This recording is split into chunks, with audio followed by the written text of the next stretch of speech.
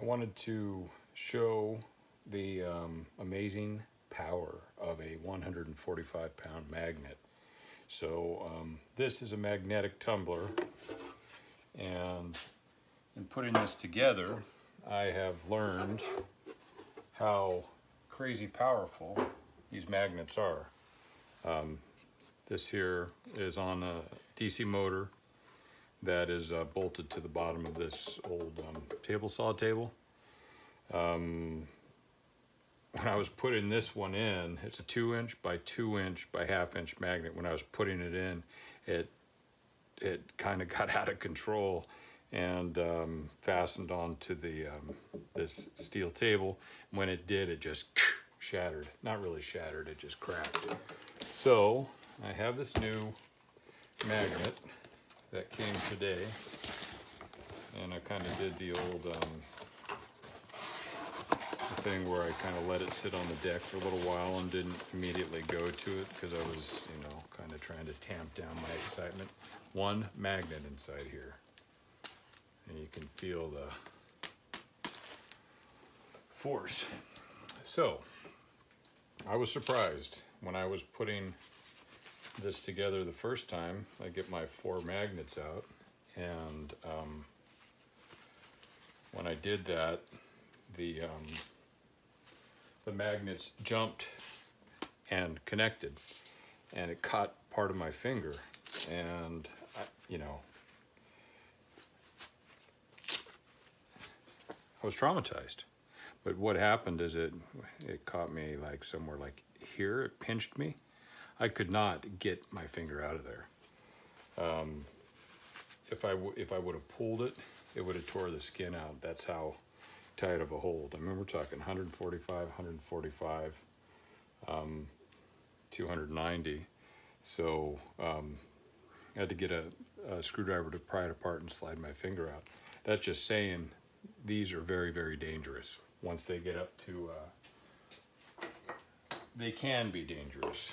Once it gets up to a level that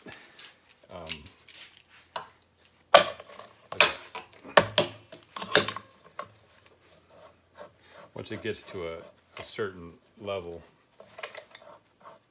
I tried this. So the idea with this is this will the motor spins. These 2 magnets have the same polarity. These 2 magnets have the reverse polarity, but these 2 are the same. Look at that. That's just incredible. Now, I have to be careful. I don't think that this is going to jump out on me, because I've done this before. As long as I have a piece of wood or something below it. Let's move this over just a bit. It is rather interesting to see this thing's. Okay, so what I've got to do here is to take this. I'm going to cut this away from steel or metal and keys in the pocket and stuff like that. Kind of be over here in the distance,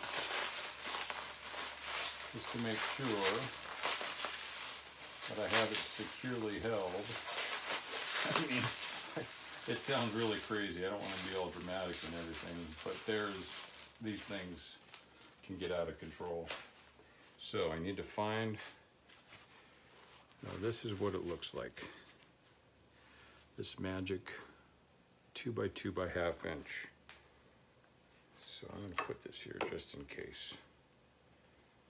Okay, that's opposite. That's the way I want to do it. So it should be opposite to that one. Yes. And it's going to want to pull down to the table below. Oh, come on. Had a heck of a time doing this last time. There we go. All right. If I made a lot of, and this is just an aluminum plate. There's absolutely no way that glue is going to hold this in there. Absolutely not. I mean, if there's anything that gets one of these things up and out of their hole, they'll jump and flip over and catch the other one next to it. So very, very interesting stuff. Magical. I'm charging my magnetic field right now. I'm sure there's probably something about that, like my heart. Magnetic field in my heart as it pumps. All right, so put this back on.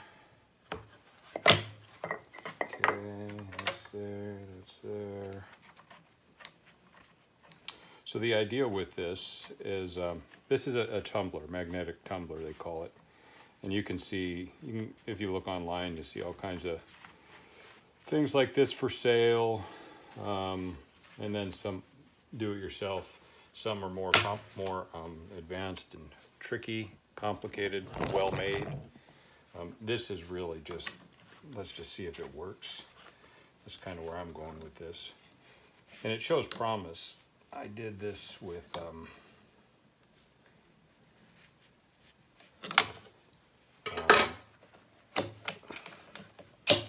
I'll show you the other plate that I made with smaller magnets that kind of did what it was supposed to do, but not hard enough. Yeah, so I'm not even going to try to get, I'm not even going to get close to that. Can you hear the fear in my voice? So this one here, I'm just waiting for it to suck me into the vortex. This one here, 1 by 2 by 1/2 inch, these are 90-pound magnets. These I can pull apart with my hands. Those, no way. So this moved what I wanted it to move, but like I said, it just didn't move it quite rapidly enough. So this is on a DC motor. Friends, let me use this. It's fairly well balanced. That's good. Don't have to deal with that. We'll turn that off.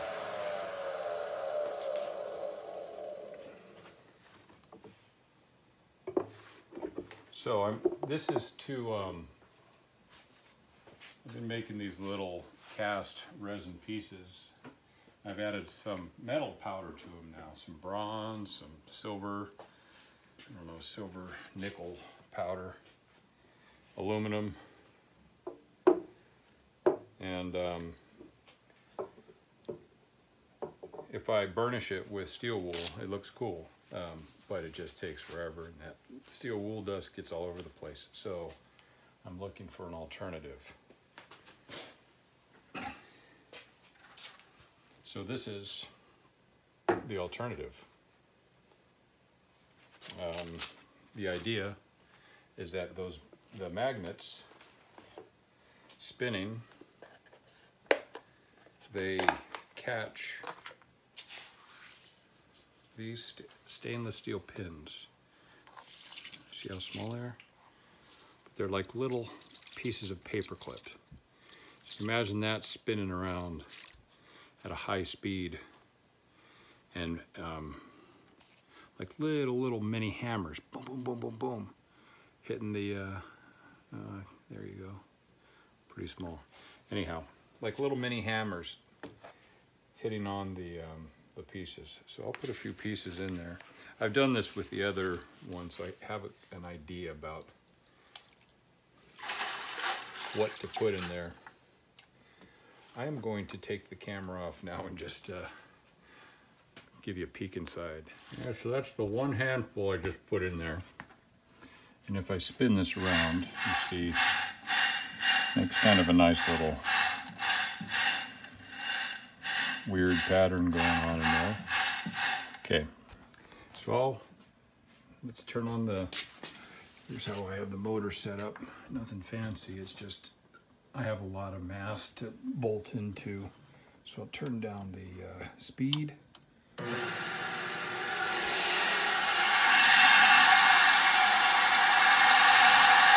That's a pretty low speed, and I've done this before, so I know it's not really, there's really not much happening in there right now. Let's turn it up.